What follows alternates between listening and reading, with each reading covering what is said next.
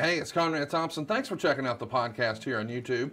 Be sure to hit the subscribe button and the notifications bell. You'll get a notice anytime we upload some new content. And when I'm not asking Bruce, hey, how big was Batista's? Well, you know. One of the things I like to do is help people save money. And if you're watching this video right now and you're in a 30-year loan, man, you're overpaying your single biggest bill and you may not even realize it. I want you to do a little experiment for me. Take your calculator out, multiply your monthly house payment by 360 payments. That's how many payments there are on a 30-year loan. That big scary number, that's your total of payments. You're looking at that number? You know you can do better. Keep more of your own money right now and go to savewithconrad.com. Or maybe you've got credit card debt. Man, it's not a matter of if I can save you money with that. Your average interest rate on a credit card is more than 20%. And by the way, all the interest you pay on those credit cards, it's not tax deductible. Whereas the mortgage interest, well, that is tax deductible. So if you owe this debt, it's up to you how to pay it back. Doesn't it make sense to get the cheapest rate possible and the greatest tax deduction possible? Find out how much money you can save right now for free at savewithconrad.com. You don't need perfect credit. Even scores in the 500s can be approved, and it's no cost out of pocket. But maybe best of all, we're licensed in more than 40 states. We can help more families than ever before. But how much can we save you? Find out right now for free with a quick quote from savewithconrad.com. Hey, it's Conrad Thompson, and you're listening to Something to Wrestle with a distracted Bruce Prichard. Bruce, what's going on, man? How are you? You don't know me? I used to know you real well. We used to like drink beers together and eat oysters together. You would talk about Korean barbecue. You damn near killed me. You remember that? I do. Hey, by the way, we have a Korean barbecue place here in town now. I know you always wanted one. Good? It's pretty good. It's K-Dog's favorite. She loves it. Just saying. Yeah, no, not yo, let me speak on this. But my kid, Kansas, you used to know her. She used to call you Uncle Bruce. It was cool. It's a long time ago. Yeah, there you go. You remember. So here's the deal, man. We're here because it's a very special anniversary. I'm pretty fired up about this one too. As we're talking right now, just yesterday was the 25th anniversary of In Your House 6, known as Rage in the Cage, from the Louisville Gardens in Louisville, Kentucky. A live crowd, about 5,500 fans are there. That doesn't sound like a lot, but that's a full sellout for Louisville Gardens. And Meltzer, of course, said the company fibbed about the sellout being weeks in advance, but who cares? It's an $83,000 gate. What's your favorite thing you remember about Louisville, Kentucky? You've been there a few times in your day. Danny Davis is probably one of my favorite things, but Danny Davis is no longer in Louisville, Kentucky, so it can't even be Danny Davis anymore. But I absolutely loved me some Danny Davis. The Louisville Gardens was also the place where Kamala chopped Howard Finkel, and we had to take Howard out the back doors and have the EMTs assess him and make sure that he was okay from that devastating chop. Because the man is a savage, Kamala, the Ugandan warrior. and you got to take all the precautions that you possibly can. I like the downstairs locker room kind of set up there and what have you. And other than that, not much else to like about Louisville. The show here does a 0.75 buy rate, which is wait, they got good fried fish. Fried fish. They got fried fish. Actually, Corny took me to this fried fish. Gotta get the fried fish. Wait, he wrote a whole article about that fish place once, didn't he? The fish place is good. It's like been there forever and ever, and it's done when they sell out, like a barbecue place type deal. Right. Yeah, and it's really good too. It's really good. And then there was a place that Danny Davis used to take me to all the time for lunch that I couldn't tell you the name of it. That was I loved Louisville, actually. You know what? I love it. I think the one I'm remembering is Clarksville, the Clarksville Seafood Restaurant.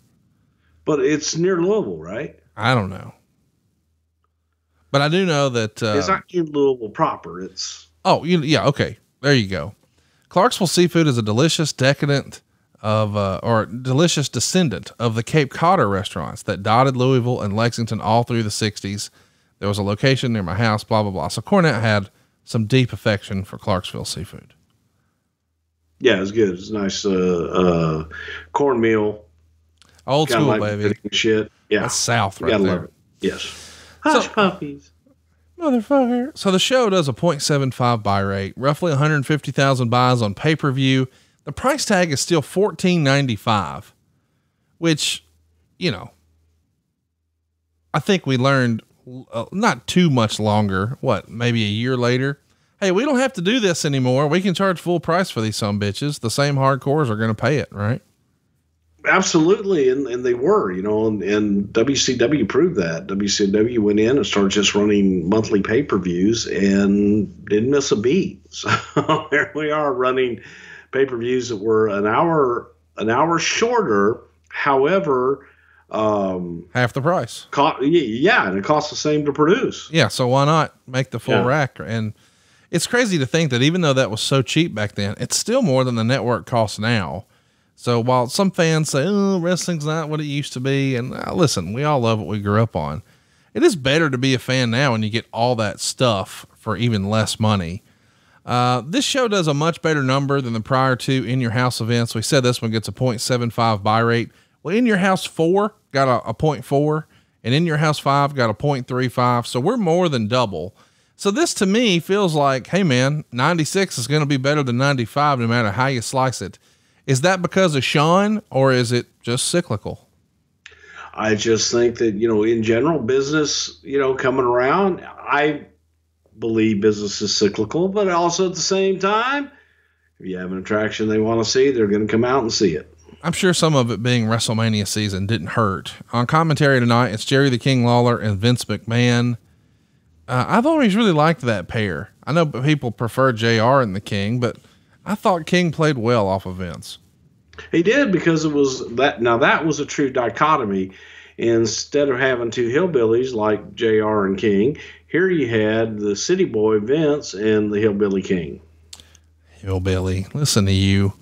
Since we're already talking about Lawler, let's talk about the King of Memphis. He is, no doubt.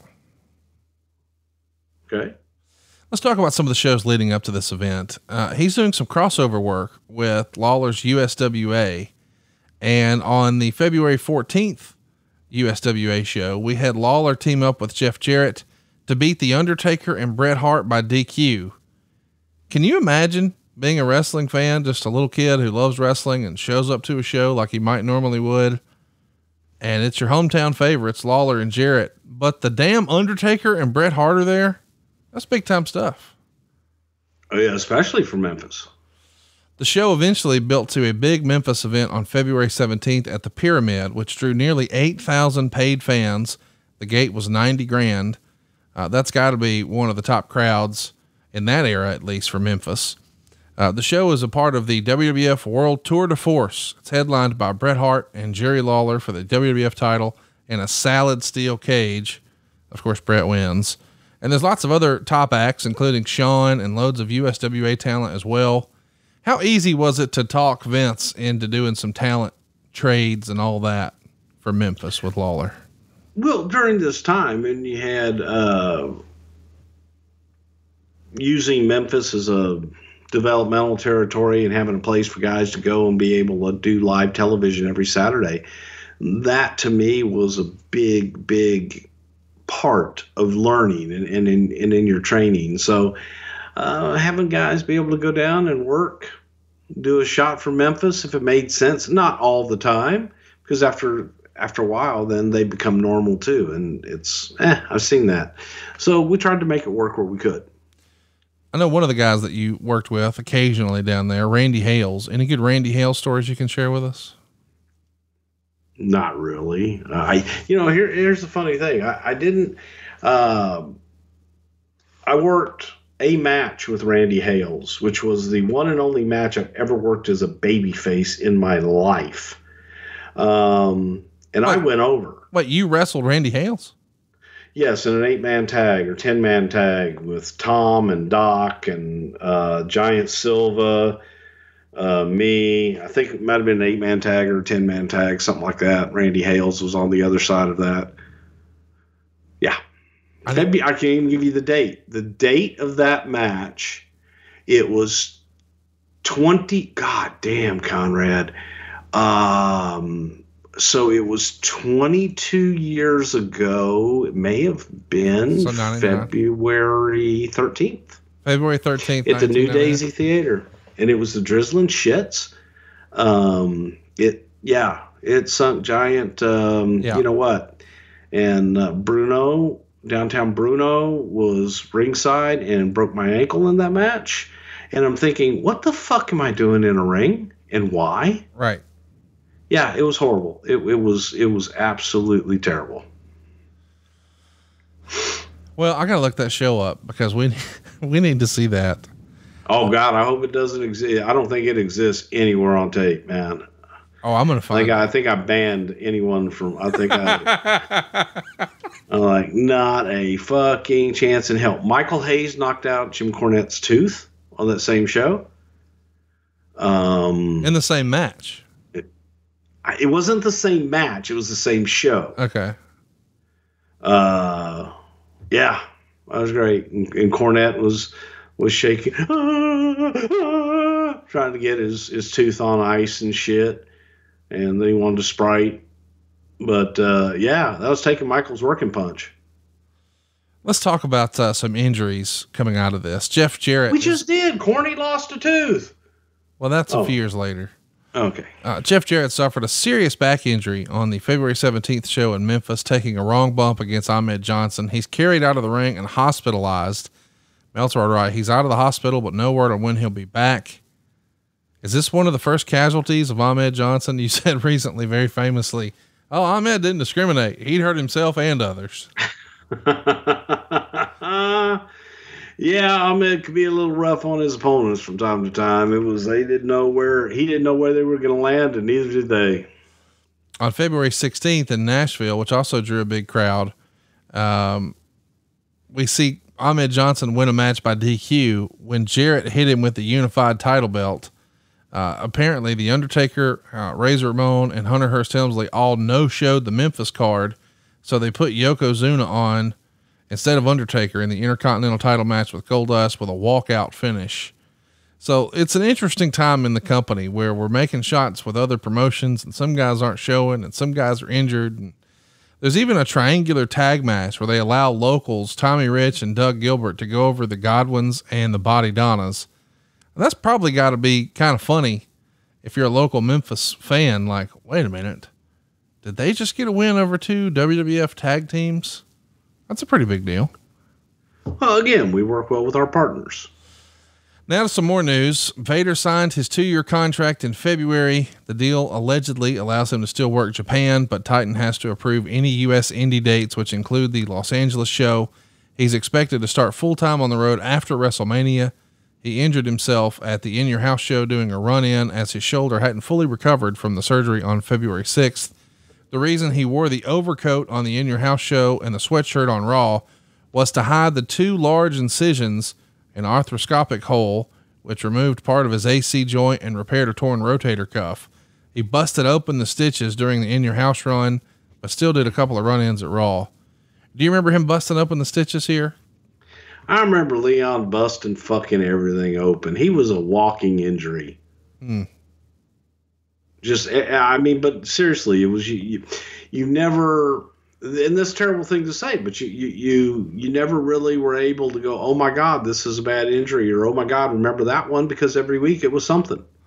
At this pay-per-view, it's announced we're going to see Yokozuna versus Vader at WrestleMania, but eventually that's changed to a 6-man. Is that because of Yoko's weight, Vader's injury, or both? All the above. Okay. You had to protect them because neither one of them, you put both of them out there and I don't know, everybody might have just exploded. And it would have gotten all over the fans and it would have been hard to clean up. On February 8th, McMahon would file a complaint with the pre-merger notification office of the FTC's Bureau of Competition. The exact details of the complaint were not available as of press time, but the FTC claimed to not have a copy of it. But McMahon has been trying to get the word out about his complaints. He claimed it wasn't any single action that was so bad on the surface to warrant the complaint, but it was the combination of different actions. Among them is WCW putting Nitro up against Raw, starting the show a few minutes early and ending it a few minutes late, which he called unprecedented in television. He also alleges contract tampering with his performers, gaining syndicated time slots, in some cases that the WWF would have gotten, using the leverage of CNN headline news to put together deals or spending more money to buy time, attempting to drive television advertising rates down by charging less for ad time than the WWF would, and even the name calling on television, and of course, all the silliness on the 900 hotline. I gotta tell you, in hindsight, this lawsuit from Vince feels a little bit like sour grapes. I mean, everything he's suing for here, he did to the territory guys before him, right? Well, it wasn't a lawsuit. It was just a complaint. Well, that's fair. I agree with that. So you can complain about shit all you want. I want to file a formal complaint. They're fucking with my business and I don't like it. Yes. It's not illegal. I just don't like it. And I need people to know. Some of it was. Contract tampering was illegal. I'm not arguing that, but the other shit is like, come on, man. Well, I didn't like it. I understand. In the WWF's period of expansion, it also brought out existing established television time slots from regional promoters. It also rated the best drawing talent of regional offices with the lure of them being able to earn a better income, and went back into the region with those same headliners. In the case of the AWA in particular, McMahon systematically picked off a large percentage of the key headline talent, both in the ring and behind the scenes, one by one. McMahon practically drove Crockett out of business by putting the first Survivor Series on pay-per-view on the date Crockett had already booked for his first Starrcade pay-per-view in '87. And of course, virtually every cable company in the country went with McMahon, and Crockett ran a pay-per-view that he expected to be a major cash windfall that ended up costing him money. So he continues to detail some of these circumstances, but this awfully feels like, it feels a lot like Vince getting a taste of his own medicine to me. Are you able to see that from the outside at all, or you just got to sort of toe the line here? No, I think that, look, when you go back and look at the history of everything that took place, I think that a lot of the things that Bischoff did were smart. Did he tamper with contracts? Yes. Was that illegal? Yes. Doing everything else was out of the box and extraordinary and things that, had never been done before. So it's like, well, wait a minute. They can do this. Well, they could do it because their boss owned the fucking network that they were on. So they could come in early. They could go off late. We didn't have that luxury because we didn't own USA. So yeah, it was different things that, and the comparison is not necessarily fair. It was a completely different deal. But at the same time, I guess, when you look at the offers that Eric was making and oftentimes get misconstrued, Eric wasn't offering these huge money offers. He was offering good money, but a different work schedule, and allowing guys to have a completely different, they didn't have to work 4 or 5 times a week. They came and did TV for a lot of them. That's all they did.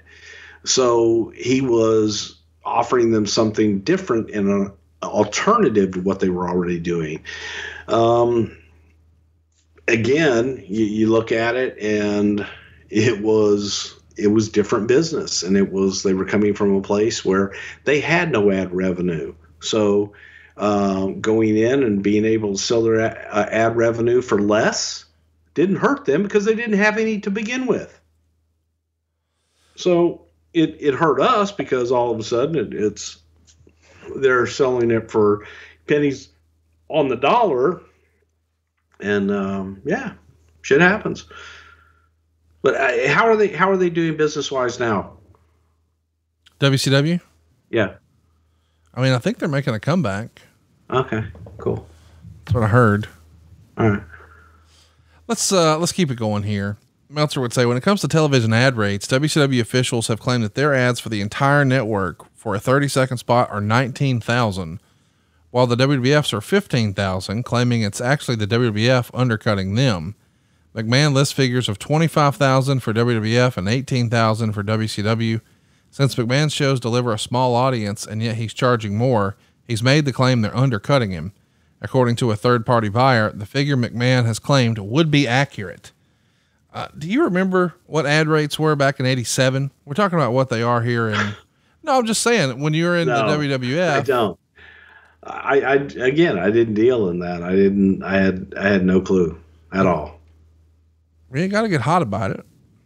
I'm just not saying, half hot. It feels like already here we start off fucking nice. It's early in the morning. I'm all refreshed. I had a bowl of cereal, and now you're already pissing me off. Okay. For the most recent ratings weekend, which will be the week ending January 28th, WCW was on 177 stations, and the various cable networks reach a total of 6.7 million homes. The WWF has 161 stations, and USA would hit 4.77 million homes.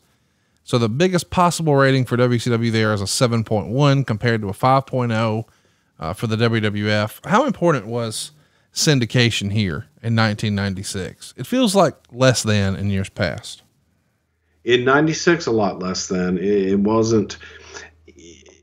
It was different, and it depended upon which book you wanted to look at, whether you wanted to look at Arbitron or you wanted to look at another book. All that shit could be twisted and turned and made.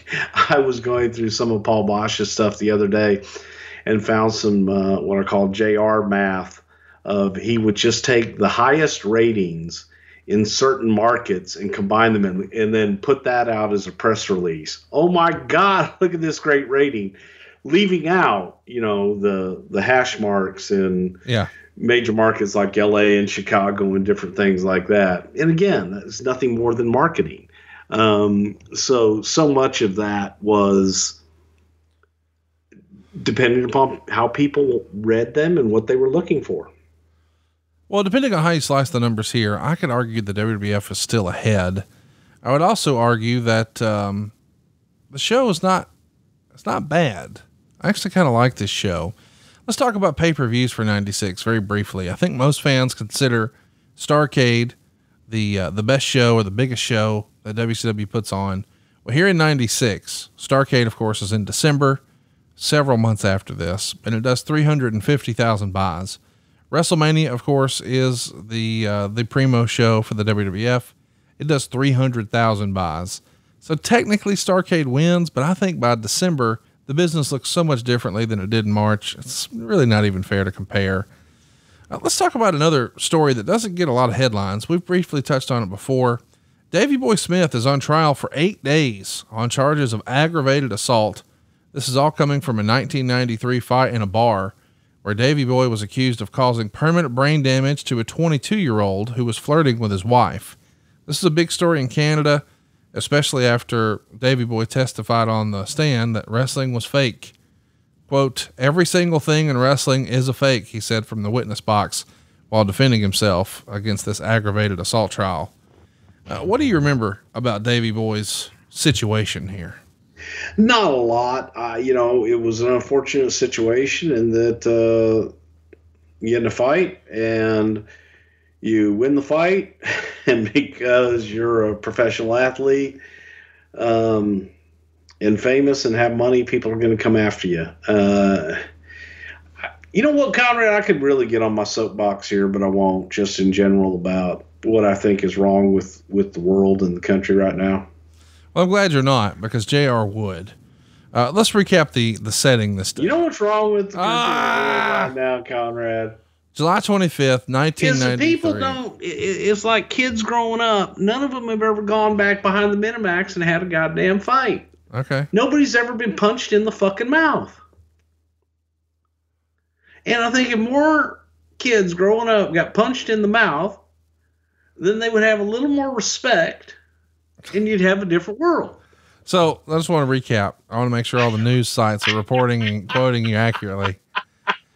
Bruce Prichard is on the record saying, "Punch your kids in the face. It'll fix the world." No, not us. Oh, well, you said other kids need to fight amongst themselves. All right. Kids, punch each other in the face. It'll fix the world. If you got a dispute, goddamn, don't go to a fucking hire a therapist at $800 a goddamn hour. Just punch each other in the face real hard. Punch each other in the face until somebody can't take the punch anymore. They submit, you shake hands, you move on. I don't know if that's really a good plan. Worked for me. I can tell. 3-time karate black belt Hall of Famer. Working on 4. With fake. That reminds me, I got to make that call and find out where that 4th fucking goddamn induction is. July 25th, 1993, Cody Light is a 22-year-old, and they're at the Back Alley Bar in South Calgary. Davey Boy's with his wife, and he says he's had about 4 beers. I suggest that's probably a little more than that. And he goes to the dance floor around 1:20 to tell his wife it's time to leave for the evening. And that's when he first meets this Cody Light character, who was described as being 6'3", 180 pounds, and a student. And he said that, Light appeared at his side, grabbed his right hand, shook it vigorously, and repeatedly said, "You got a nice fucking wife." And the court heard that Light had asked Diana for a dance and that Light was waiting for Diana when Smith appeared. Smith said he didn't see the exchange between his wife and Light. And I said, quote, "Thank you very much. I just wanted to let go and leave." And then Light lurched forward. Lunched might have been better. And fearing Light would headbutt him, Smith said he put Light into a wrestling hold known as a face lock, and he walked Light backwards about 3 meters to a rear door and left him with 2 bouncers. I told him, "This guy's trying to cause a problem. Get him away from me." I don't really see how this is that huge of a deal here, but eventually he turned his back to meet his wife, and then he turned to see Light lying unconscious on the barroom's concrete floor. And a lot of other people have testified that Davey Boy actually punched Light in the face after Light asked Smith's wife for a dance. And Peter McKenzie, a friend of Cody's, said that Light fell to the floor after the punch and that Smith then put him in a reverse headlock, dragged him across the room, and rammed his head into a brick wall. And this is all happening while he's working in the wrestling business, and he's on this card. This has to be something you're at least having a conversation about, right? Like I said, I vaguely remember it, but obviously I wasn't there. Now, had they gone back behind the Minimax and met and just had a fight, then everything would have been okay. Well, I think they did that inside and it caused some legal problems. Well, I don't know. You got one guy who's a friend of the one guy has a different story. Who, all that shit, who the hell ever really knows? Yeah, it's he said, she said. Yeah. The biggest story of all around this time is, of course, the Clique giving notice, or at least 2 of them. This is in the March 4th, 1996 Observer. In a situation spoken of with some disdain by the WWF CEO Vince McMahon, Scott Hall sent a telegram to McMahon on February 21st, officially giving his 90-day notice that he was leaving the company. On the same day, Hall was suspended by the WWF for 6 weeks for reason theoretically having nothing to do with him giving notice, causing him to miss his scheduled appearances this past weekend. The suspension would take him a few days past WrestleMania, which Hall was no doubt counting on as his last big payday before leaving. With him gone, the WWF will set up a gimmick match with Goldust against Roddy Piper for the vacant slot, since they started working in that direction on the February 26th Raw show, with Goldust doing a sexually suggestive phone interview, talking about Piper and wanting to play his bagpipes. While Hall would be eligible to return on April 3rd and work out the remainder of his notice, the general belief is that he'll be sitting out until he can join WCW.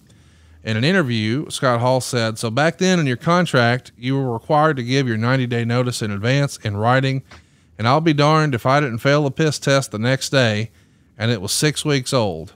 And I went, wow, I guess they got my notice. What do you think of the timing of the drug suspension and Scott Hall saying that's awfully convenient? Well, I have no idea as far as the drug suspension because I wasn't involved in the drug testing. That was an independent deal that they did. So I have no idea. All I know is that we had, going into WrestleMania, we did have Razor and Goldust scheduled for a feature match and was told, "Hey guys, you lost Razor Ramon for 6 weeks." Not an ideal situation in any way, shape, or form. So we weren't told, you can't be, what they were gone for 6 weeks for. He's just put 2 and 2 together. And so, fucked up our WrestleMania and had to find something else quickly. Let's talk a little bit about doll hairs for a minute. Because we've got, what's that? Doll hairs? Doll hairs. Yeah. It's in the Observer. Razor is believed to have earned approximately $270,000 in 95, well down from what he earned in 94, which was in excess of 400,000. And he would also say he's been unhappy recently, and everybody knows that, because he didn't want to feud with Goldust. He wanted to work with either Hunter or the 1-2-3 Kid, but he was also unhappy with the baby bottle and diaper angle. And he had been missing some house shows, or he had been late, and he's citing family pressures. But now he's got an offer of guaranteed money, perhaps long-term, and an easier road schedule. So it's a bit of a no-brainer for him. Were you surprised when the notice came in? Yeah, I was surprised because again, we had been, that's when we shot the whole deal and angle with Goldust, and had plenty of opportunity, had meetings with Vince, had plenty of opportunity to tell Vince face to face. So yeah, shocking. By the way, $270,000 in 95 would be about $470,000 now, just to give a frame of reference. But I mean, that was probably the case for everybody, right? 94 was a better year in the business than 95 financially for everyone. It'd probably depend on whoever, but the business was better. Yes. There is some bitterness within the WWF for how Hall handled the departure, since he was on the road with the entire Office crew Sunday through Tuesday, giving no indication he was leaving. He was booked prominently in both the tag team title tournament and in angles planned for a street fight against Goldust. The latter was planned to take theoretically in Miami on a downtrodden street and beamed in live via satellite as part of the WrestleMania show. Either way though, it's not good. When the Office crew returns back after booking Ramon in a strong position for the future, they have a telegram of him giving notice. A telegram. That feels like this is from the 1800s or something. A telegram. Do you remember it being a telegram? Yeah, I think it was either a telegram or a certified letter or something like that. Not long after that, March 5th, 10:50 a.m., Kevin Nash phoned Vince McMahon to give his notice as well. We all know this would wind up leading to the WCW's boom period for the next several years, but several interviews have indicated that Nash made his decision to leave right after this In Your House show. He said once in an interview with our friend Sean Oliver over at Kayfabe Commentaries that there was an incident that ensured that he was going to renew his contract, or he was not going to renew it rather. He's supposed to hit the jackknife and be set to win the match until the Undertaker comes through the ring. But Nash said Bret refused to take his finish. And Bret says no, thinking people will feel like he was beat. And Nash says Taker, who never says anything, jolts up out of his chair and says, "Motherfucker, not everything is about you. This helps our match mean more at WrestleMania." But they got there the day of, and Vince made the call that Bret was not going to take the powerbomb. But Nash says this change was the straw that broke the camel's back. Have you heard that story before? Oh, I've heard it before. You know, look, I think Kevin and Scott both had their minds made up, and I think Kevin had his mind made up long before that. This was just I think it's a convenient excuse. There you go. I don't know what Kevin was thinking. I don't claim to be in Kevin's mind. I just think that if I were a betting man, I think that Kevin had his mind made up a long time ago. Yeah, I kind of agree, because it's not like, well, if Bret takes the power bomb, he's sticking around. Fuck off. Yeah. That's not real. All right, let's get to the show itself. The show got 55.4% thumbs up, 25.9% thumbs down, 18.7% thumbs in the middle. Most everyone agreed Shawn and Owen were the match of the night. And it was a toss-up as to what was the worst match, Yoko and Davey or Jake and Tatanka. Meltzer would describe this show as basically more to build WrestleMania than stand alone on its own. But Bruce, in hindsight, isn't usually most shows between the Rumble and WrestleMania. They're all building to WrestleMania, right? That's kind of what promotion companies do. Yeah, I mean, that's a no-brainer. Meltzer would say, while the show was generally well received, I was in the minority on this one. Shawn and Owen had an excellent match, but from a wrestling standpoint, it was a one-match show. Bret and Diesel's main event cage match was terrible, up to the creative ending where Undertaker came from under the ring to pull Diesel under and allow Hart to escape the cage. As expected, Hart once again came out of the match devalued as a champion going into the biggest show of the year. The show was largely designed to set up Michaels' expected win over Hart by giving Michaels a strong, clean win over an established star, and the Diesel Undertaker match, plus the Vader Yoko match. All three were well accomplished, but in doing so, two of the top three matches on the show itself suffered. I don't know, man. I disagree. Maybe that's me. There is a pre-show match. This is back in the free-for-all era. It's Jake Roberts getting a win over Tatanka with a DDT in 5 minutes and 36 seconds. Meltzer would say Roberts got the big pop coming out, but his loose ring top couldn't hide that he was terribly out of shape. He blew up fast, and judging from the comments here, a large percentage of fans noticed. Dud. We talked about the huge pop that he got at the Royal Rumble. Here we are in our backup effort, our next sophomore effort right with him. And that's another big pop, but man, he don't look like the Jake of old. When do you remember this being an issue? I mean, clearly, you know, cause you've got him a new top designed. What can you tell us about Jake here? When that goddamn bell rang, you know, it was, and not being hidden by 29 other guys. Look, everybody knew that Jake was in no shape to go out and have matches of old. However, the attraction of Jake the Snake Roberts, I think, still held water, and Jake still was able to cut some of the most compelling promos in the business. Thought if we could get there and make Jake an attraction, there might be something. But putting Jake regularly in matches, not the greatest idea in the world. Talk to me about the free-for-all and how this is, I mean, this is important. We've got Cornette come out with Vader, and they're saying, oh, he's going to be here tonight. Oh, he's going to be involved. We're going to get him on this card or something like that. But the free-for-all, this is like a last-minute infomercial to buy the pay-per-view, right? Absolutely. It was on the TV Guide channel. It was a Barker channel that people on cable had, and basically it just was your channel guide. This was a television show that people that are going to their channel guide, their TV guide, and looking for what's coming on at 6:30, and you see this show. In addition, it also ran free prior to the pay-per-view itself on the pay-per-view channel. So you saw this, it was free, and hopefully it was one last ditch effort to let you know you got one last chance to buy the pay-per-view live. Now we're on to the pay-per-view itself. For the past several months, Razor and the 1-2-3 Kid have been involved in a slow burn feud that began with the two as friends, but then a rocky relationship after Kid lost a match for the two against the Smoking Guns. Before long, 1-2-3 Kid is the full-fledged heel, and he joins the $1 Million Corporation. So now we got to end this bitter feud somehow. Why not a baby bottle match? So Razor pins the 1-2-3 Kid here in 12 minutes and 1 second. In a baby bottle match. Kid comes out with a stroller and a Ramon teddy bear. Meltzer would say Kid looked smaller than normal in the 180-pound range. Even with the size difference, they had a good match. Ted DiBiase threw baby powder in Ramon's eyes to give Kid an advantage.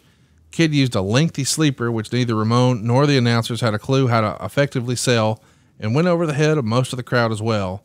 Finally, Ramon broke the hold by crotching Kid on the ropes. They went to several near falls before DiBiase distracted the ref and threw the baby bottle to Kid. Kid poured the powder in his hands, but when Ramon turned around, he kicked Kid in the hands, and the powder went into Kid's own eyes. Razor then used the Razor's Edge and finished the pin on Kid, but did so after a second one. And then Ramon put the baby bottle in Kid's mouth, threw powder in DiBiase's eyes, put a diaper on Kid, and poured baby powder all over him. When Kid revived in the ring, he started crying. 3 stars. Bruce, you know, you make fun of what they did in ECW all the time. And you even make fun of the shit they did in Memphis. But this is more Memphis than Memphis and ECW ever were. What the fuck was this? Who booked this shit? This is highly entertaining. Got 3 stars from the little bitch boy in California. Buddy. And by the way, 180 pounds for 1-2-3 Kid? Is he making reference to how huge Kid looked or what? Help me understand. I don't understand what that reference is about either. Is it? But it was an entertainment match. It was an entertaining thing. Being a crybaby, and you're gonna act like a crybaby. You're gonna treat you like a crybaby. Gonna give you a baby bottle, make you suck on the baby bottle, put you in a baby bonnet, and powder your little bottom, and give you a diaper. Is this brought to us by the same creative genius who did dog food? What's wrong with dog food? I'm just saying. Baby bottle, seriously. If this was anywhere else, If they were running a baby bottle match on another promotion right now, you would be shitting on it left and right. Not if it was done well. You thought this was done well? Yeah, I did. You didn't think it was done well? Listen, I love the performers. I think they are very capable of having a great match, but my God, this diaper shit in a bottle. Make a big deal out of goddamn baby powder. What fucking other kind of powder are you going to use in a goddamn baby bonnet, baby diaper match? We don't need to have the match is the point. Oh, so you didn't want us to have a match. Okay. Not about a regular one. Just, hey, these guys are heated. I'm pretty sure that this had escalated into a goddamn baby bottle match. I really hope that there is a baby bottle match this year on WrestleMania. Fuck the Hell in a Cells and the last man standings. Everybody knows you're going to blow a feud off. Get that goddamn diaper out. Well, yeah. And we did. You're welcome. Oh, I love when you're cantankerous just for the sake of being so. In hindsight, you book Razor with Goldust. He's not happy with that. You pivot, you put him in a baby bottle match. Is it really that much of a shock he's putting in his notice?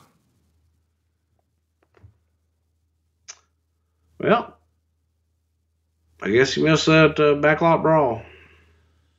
Up next, a feud that's been... Let's talk about another pay-per-view quality match. Duke the Dumpster Droese and Hunter Hearst Helmsley. They wrestled at the Royal Rumble preview show for the number 30 spot. Droese wound up winning. And now he's got his head shaved. He's doing a pre-match interview. He totally botches the promo. He skips over Todd Pettengill and says his entire spiel before basically running out of stuff to say and having to repeat it. One of the worst promos you'll see. Hunter pins Duke in 9 minutes and 38 seconds. Wow. What'd you think?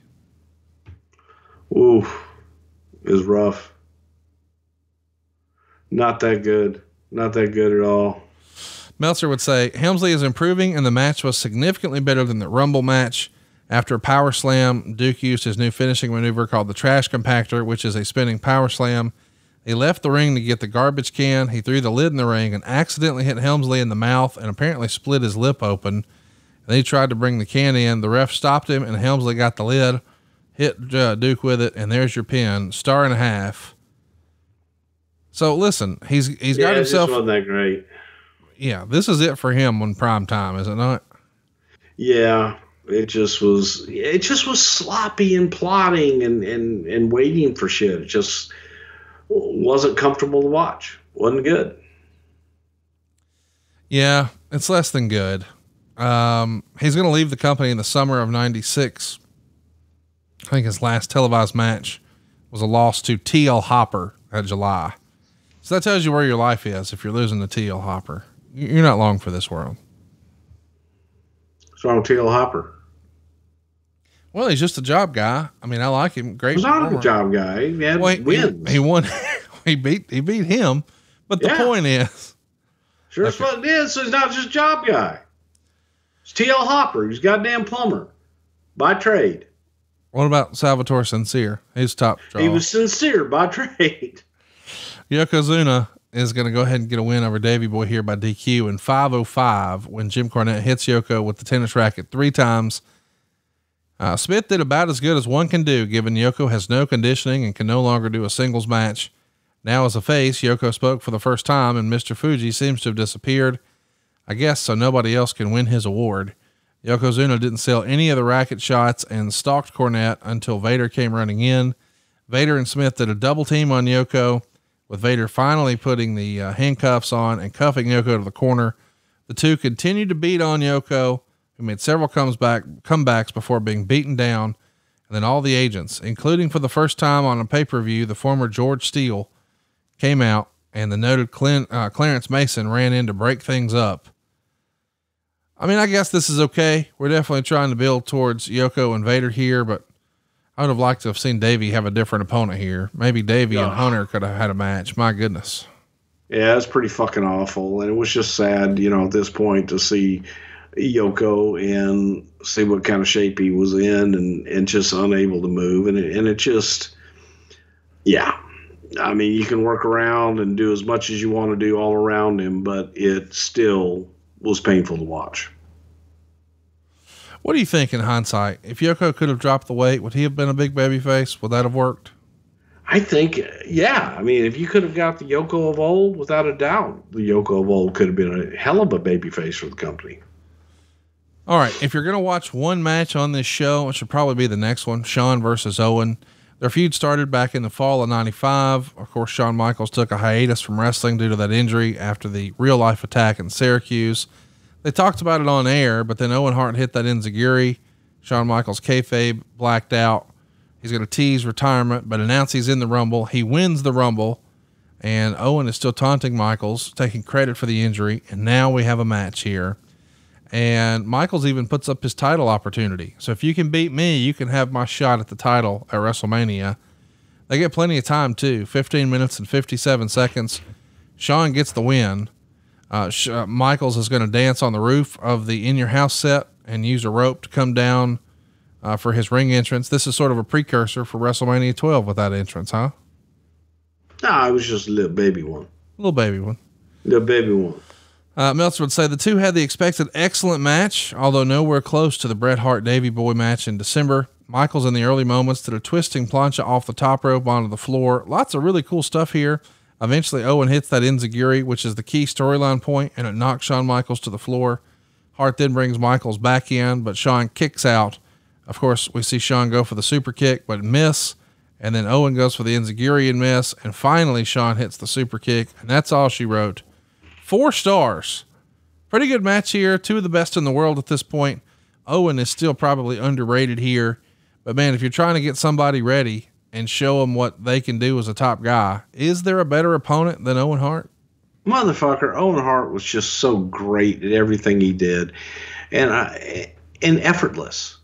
It was effortless on Owen's part. Owen knew where to be, when to be there, and was able to tell a great story in any situation that you put him in. And this was a prime example. Owen knew what he was out there to do. Owen was out there to make Shawn look like the guy that could be the next champion.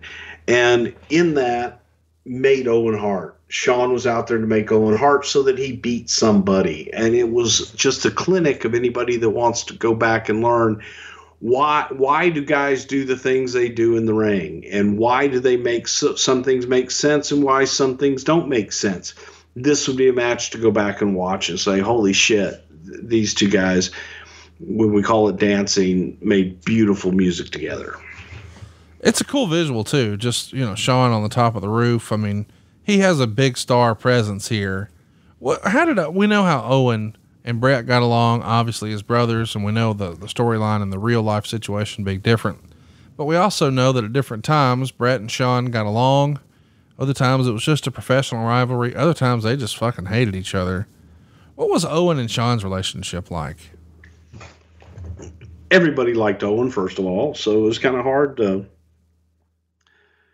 not like Owen and be adversarial in any way, shape, or form. And I think that Owen worked hard to have good relationships, but he really didn't. He just had to be himself in so many ways. Owen was professional. I think that Owen would, as far as family, Owen's going to back up family and stand behind them. But at the same time, when it's time to do business, Owen's going to do business and do what's right for business. That's the kind of person that he was. So, pretty straightforward. I think they had a good relationship, as good as it could possibly be. They were professional. And it's logical in storyline that on Bret's way to winning the world title at WrestleMania 10, he lost to Owen. Well, now here, Shawn beats Owen. Now it's time for our main event of the evening. It's a match that we've seen on pay-per-view a lot. It's Diesel versus Bret. It happened at the King of the Ring in 94, the Royal Rumble in 95, and even Survivor Series 95. Diesel won the first match by DQ. The second match was a no contest. The third match, Bret won. But at the Rumble 96, Bret and The Undertaker's match is interrupted by Diesel. So Gorilla Monsoon announces he's putting Bret and Diesel in a 15-foot high steel cage. I like these old blue cages. This is one of the last appearances we would see. We would only see it a handful more times. I think probably SummerSlam 97 might have been the last. Or maybe they did it once more after WrestleMania 14. Either way, though, the old classic blue cage You had a nickname for it, and I think Briscoe had it for years at his body shop, right? Yeah, old Blue. It was fucking horrible. Little snug. Little snug. Not as snug as the Elimination Chamber, but fucking snug. Well, the match itself here gets plenty of time. It's in a cage. Remember, the name of the show was In Your House 6, Rage in a Cage. They go 19-13.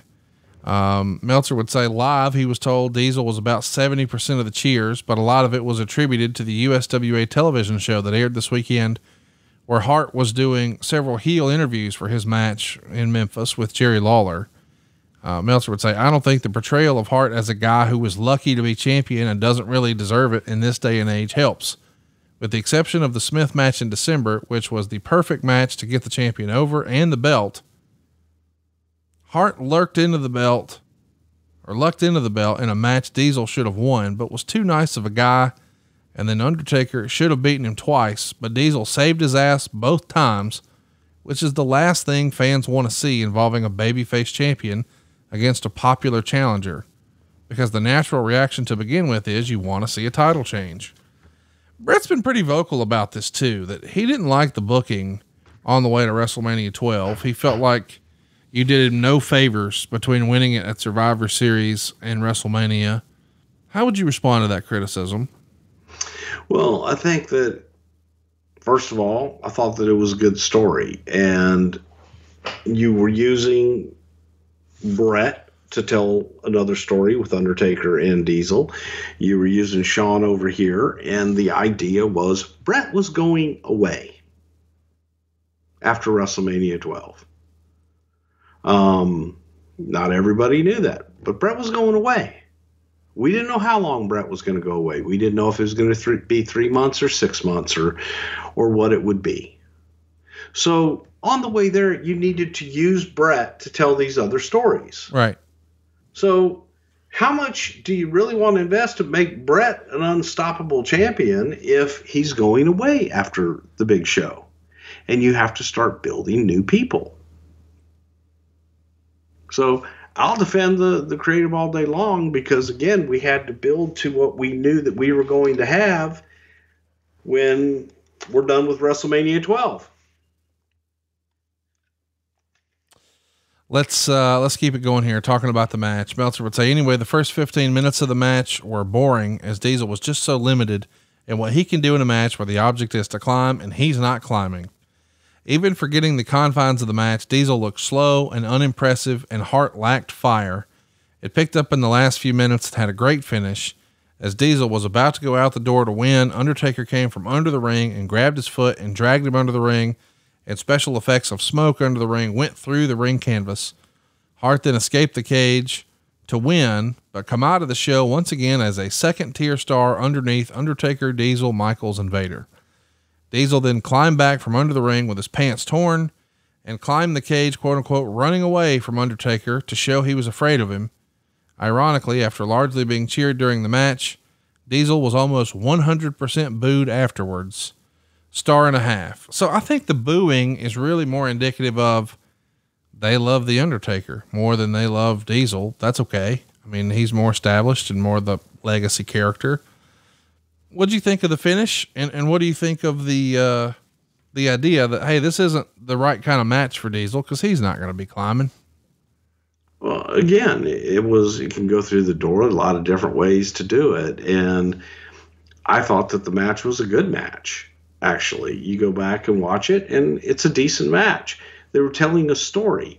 And when you get to that story at the end, it was to get to the story of Undertaker now is going to fucking keep this one from Diesel. That was the story of this match. And, you know, the thing that we didn't do that was actually Kevin Nash's idea that I so badly wanted to do. And I actually remember going back to Vince and making a second pitch at it, going, God, I know this sounds crazy, but I think it'd really be good, is that once Undertaker pulled Diesel into the hole and got Diesel underneath in the hole, that when Diesel reappeared, that he had a gray streak in his hair. And I thought, oh my God, that's so fucking great. And I think that it was ruled that it would be too hokey and like, hang on, man. We're cutting a hole in the middle of the ring, pulling the guy into the depths of hell. All this smoke billows out and all this shit like they just opened the door to mine and Briscoe's room at fucking 2:00 in the morning. And the fucking goddamn guy coming out with a gray streak is too fucking hokey. I just thought that would have been cool and would have added to it a little bit. And we didn't do it, obviously, but I do think that would have been a nice, fun addition. But to get to the stories, to tell all of the stories that we wanted to tell at the end of the day, I thought it did a magnificent job of it. Do you think they borrowed that idea a little bit in TNA when they did the broken Matt Hardy thing? He just randomly had the gray streak. So I didn't see that, but maybe. Yeah, well, no, I have no idea because I didn't see it. That's back when you would make me watch things that just you would fucking kidnap me in your living room and make me watch shit randomly. Well, and that was one of them. You gonna act like that wasn't entertaining? Sometimes it was. Sometimes it's fucking brutal. I just wanted to go upstairs to my wing. You're mean to me. You kidnapped me. You're mean. And then like when I had, and by the way, you took you took away my access on your Sonos and all that other shit. I got rid of the whole goddamn little box where I had all the Conrad house apps. Are you serious? Because you just discontinued all my passwords and shit. That's not true. It is too true. Well, here's the deal. You better not be trying to turn on lights and shit from up at your house at my house. That's dirty. Well, I did it, and then you got mad and you took my password away from me. I don't remember doing that. I don't think this match sucked as bad as everybody else does, but do you think Nash's heart just wasn't in it? I do think his heart wasn't in it because he knew he was leaving. When you think about cage matches, did the WWF just fuck it all up with this escape to win thing? Or did you think it added suspense? That's not the WWF, man. That's, and again, it's, first of all, it's the Sheik and Bruno. And it was shit that they used to do in Detroit and Toronto. And then Vince Sr. did it so that Bruno wouldn't have to do a job. Okay. And then it just became the norm. So yes, to me in the South, a cage match was the blow off. That was the definitive nobody in, nobody out. And Ole Anderson fucked it up by putting the top on the goddamn cage, nobody in, nobody out. They can't even climb over the top, and then raise the fucking cage in the middle of the goddamn match. So Ole fucked up the cage, the Southern cage, worse than anybody. And then all bets were off and fucking just cages become a prop. What'd you think of Roddy Piper's interview on the show? They're interviewing him as they're setting up the cage, and he's just flying off the cuff. He's pinching Cornette in the butt. He's saying of the Yokozuna Vader match at WrestleMania, let the blood flow. And throughout the segment, Vince just keeps saying, there's only one Roddy Piper. There's only one Roddy Piper. Because there's only one Roddy Piper. There was. He was reiterating it. Oh my, there's only one Piper. It's pretty crazy. And then from there. Oh, go ahead. Oh, wow. 1, 2. He got it. No, he didn't. Oh, no. 1, 2. He got it. Oh, no. Piper had one of the more interesting 96s of anyone. He's going to be in WrestleMania against Goldust. He's even going to main event Starrcade against Hogan. It's pretty crazy to think about what all he accomplished here. And Meltzer would say, with the exception of possibly Michaels, it appeared the most over performer on the show was Roddy Piper. Was that always the case? You just knew, hey man, Scott Hall don't want to do it. Well, let's go over here and break this glass in case of emergency. Get us a Piper. We'll be fine. There was a time that worked. And then there was a time that ran its course. Bless his heart. This was definitely one of those times that I felt plugging Roddy in was the right thing to do. By the way, that wasn't the end of the show. That is what you finished on pay-per-view. If you got the Coliseum video release, you got more. And of course, if you were in the crowd, you got more. Ahmed Johnson would pin Isaac Yankem DDS in a pretty bad match. Surprise. Jeff Jarrett was supposed to be there, but he's hurt. And if I was Jeff, I would probably claim I was hurt to stay out of the ring with Ahmed too. Next up, we get the Godwins pinning the Body Donnas. It was reported to be a pretty good match. And then Undertaker working with Goldust. And it was a count-out win for the Undertaker. So Goldust keeps the Intercontinental title. Meltzer would say he heard this match was pretty bad. Undertaker Goldust. That's an interesting thing. That's like kind of a time capsule right there. Oof. Yeah, I can only imagine, especially after that night. Let's wrap things up here. After the pay-per-view ended, but a segment that was taped that'll probably air on the syndicated shows, Jake Roberts did an interview talking about the years where he was addicted to alcohol and cocaine, but he's back in wrestling to glorify the Lord. And he also said his snake is no longer named Damien, but now Revelations. So talk to me a little bit about the presentation here and why it made sense to get a fresh paint of coat out for Jake. Well, because I think that most people kind of saw Jake in that one way, and it was an opportunity, you know, from Jake's point of view that Jake felt very strongly about, or at least outwardly felt strongly about wanting to get that message out. So we wanted to try it. You know, we don't like doing politics and religion. In this case, it was a message of, hey kids, don't do drugs. Look what can happen to you. And Jake, you know, wanting to do a positive spin on things and be able to utilize Jake to be the guy that goes out and later on we had what we called a no BS tour that you would take guys like Bradshaw and Farouk and different guys that had lived a hard life, made mistakes, and go out and give kids the no bullshit message. This was the precursor to that. And this was Jake going out and telling his story of, hey man, I was a drug addict and I was an alcoholic, and you can get your life back on track. So that was the idea behind it. Let's do some questions here. We got lots of questions about this show. One of them that I want to ask before we get to all the fan questions.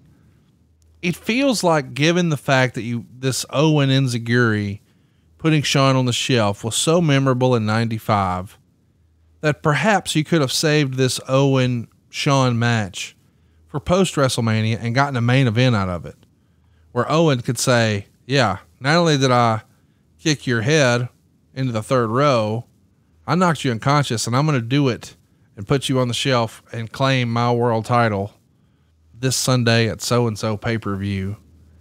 Instead, we do it right before.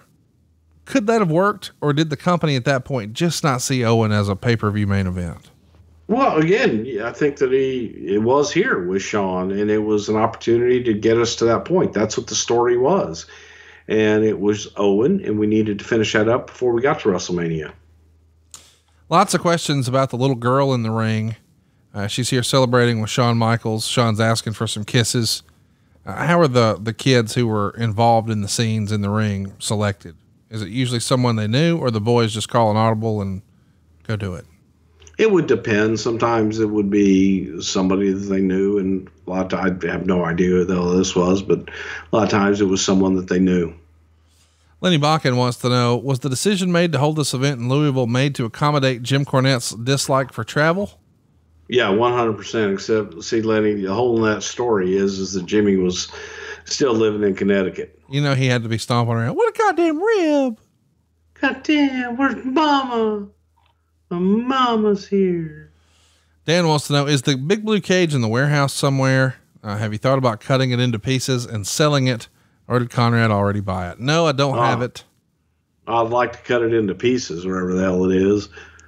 Burn it. Just melt it all down. And then make like a necklace, like Calvin Mustafa's. Michael says, maybe I'm just old school, but this version of the steel cage is still my favorite. Why, Bruce, was this changed many times over the years? The style I feel like I like the best is because it was easiest for viewers to see through. What say you? Well, Michael, you never had to work in the damn thing. That's what I say. Okay. It was painful. It is easier to see, though. He's onto something there. Okay. Craig says, hey guys, this is a question for both of you. Do you think in 95 Razor Ramon could have been a credible heel going for the WWE Championship against Diesel? A Razor Ramon, a heel Razor Ramon would have been a great storyline.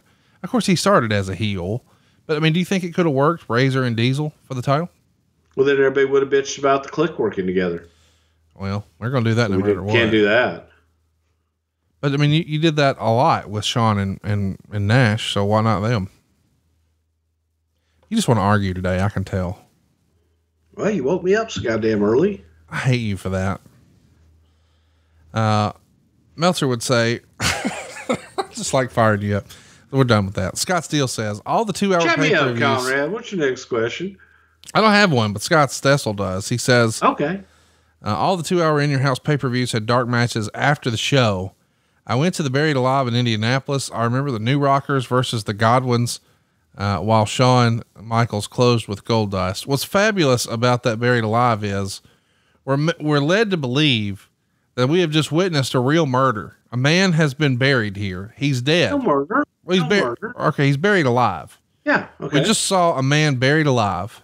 Yeah. Next up, the Godwins.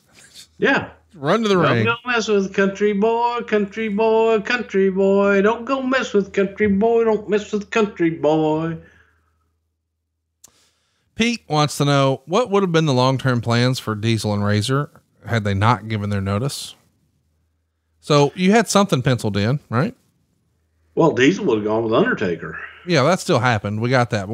Yeah, but it would have gone on. It would have gone on through the summer and would have continued on. Razor would have worked with Goldust. What would he have done on the other side of WrestleMania, do you think?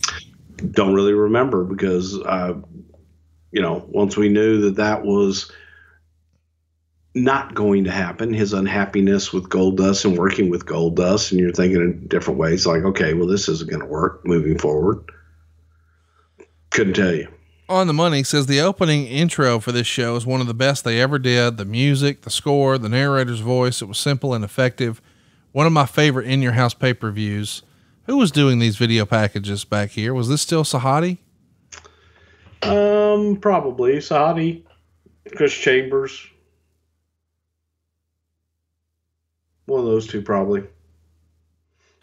Alexa wants to know, whatever happened to the old In Your House stage set? Is it tucked away in the warehouse or was it completely scrapped and thrown out as best you know? It's, Conrad's garage. Why are you saying that? That's not true. Because show them pictures where you pull the rolls into. Why are you being like this? Where's the set? And you park it next to the Bugatti. Bugatti. Oh, you're adding new shit now. Does Vince have a Bugatti? Oh, see, so you don't deny the rolls. You don't deny the other shit, the Bentley. And just because I threw a Bugatti in there, oh, well, I don't have a Bugatti yet. It's not here yet. I don't have a Bentley anymore. Okay. Austin says, to the best of your knowledge, has Shawn ever landed his super kick on anyone? Now, he's not saying that to be a smart ass, but has it ever connected a little too much? Oh, yeah. Plenty of times. Sometimes you just got to get in there a little snuggo. Super Spreader Event says the rumor had it that the diaper match was Jim Cornette's idea and X-Pac wanted out of his contract as a result. Do you remember? That does feel like a Cornette thing. I could see that happening in Smoky Mountain. Do you remember? I'm pretty sure it was a Cornette thing. Okay. Do you remember X-Pac being upset about a baby bottle match or was he cool? He might have been a little upset about it. But again, I liked it. I thought it was a really good culmination to their entire issue.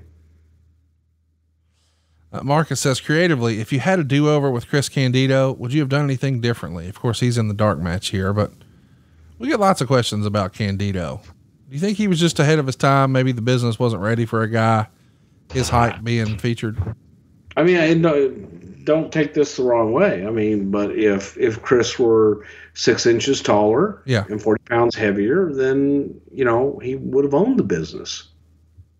I just think that, due to his size and somewhat, a little bit his attitude, Chris had a chip on his shoulder and had a strong desire to be the best. And instead of trying to work around going, okay, how can I be the best in this environment? It was like, no, fuck you. You're all wrong because you're not letting me be the best, where I want to be the best. So it just, I don't know. I like Chris. I think Chris was a hell of a talent, but I just think that more than anything, if you were to look at what held Chris back, it was his size. And that's a shame because he really had a love for this business. And in Chris's mind, he was 7 feet tall. And that's a good thing sometimes. That's Wayne says, what do wrestlers do when they have to spend the entire night under the ring waiting for their spot? Depends on the wrestler. Most sleep. What do you think Undertaker was doing? Seances? Yeah. Probably. Had a Ouija board. I don't know why that tickles me, but it does. Hey, one last one, then we'll get out of here.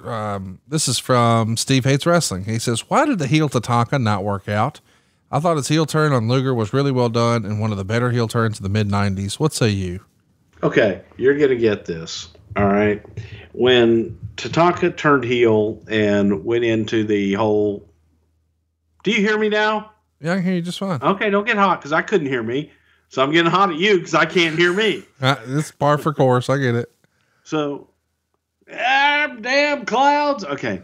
When Tatanka turned heel and went with the $1 Million Man, I remember his first promo when we went through all of these things that, before Tatanka, bought his pants at the Gap and this and that and all this other thing. And, said, now you're wearing Ferragamos and blah, blah, blah. And then he goes through the whole promo and everything that he mentioned about now that I'm with the $1 Million Man, I've got Levi jeans and I'm buying my shoes at Florsheim. And I swear to God, in my head and in that moment, that he was dead when he said he bought his shoes at Florsheim that was in every single mall in America that was, the cheap shoes, and he came back and said, Florsheim? He goes, yeah, they got nice shoes there. I said, I gave you Ferragamos and fucking Gucci and all this shit. He goes, yeah, but most people, they see the Florsheim and they know they're nice shoes. Bless his heart. I love me some Chris. And the thing about it was Chris was a snazzy dresser. Right. And Chris always had nice shit. But the Florsheim shoe just still, to me, to this day, sticks in my craw. Well, hopefully next week won't stick in your craw, but I think it might. You're probably going to be upset with me because we're covering the main event from 1991. It's February 1st. We're going to see Sergeant Slaughter, and we're going to hear from him, and we'll probably have a little to talk. I think I'm busy. I'm not sure I'm going to be able to do that one. Well, the following week, it'll be Trish Stratus. Then we're going to cover Saturday night's main event from 06, then Undertaker 98, 99, then WrestleMania 12. Lots of good stuff coming your way. Don't forget, you get all these shows early and ad-free here on adfreeshows.com. Bruce, do you want to put a bow on this episode for us? Thumbs up, thumbs down, thumbs in the middle. What do you give In Your House number 6? It was a fast moving 2 hours, by God. And I thought that it was a fun show to watch and revisit. Yeah, I say thumbs up. I like it. And I think you should go out of your way to watch that Owen Hart, Shawn Michaels match, 2 of the all-time greats. I still think it could have been a main event on a pay-per-view, but we'll debate it another time. Next week, it's main event number 5 from February 1991, right here on Something to Wrestle with Bruce Prichard. Rock on. Hey, it's Conrad Thompson. Thanks for checking out the podcast here on YouTube. Be sure to hit the subscribe button and the notifications bell so you get a notice anytime we upload some new content. And go save yourself some money right now. If you're in a 30-year loan or you have credit card debt, it's not a matter of if I can save you money. It's a matter of how much. Find out right now for free at SaveWithConrad.com.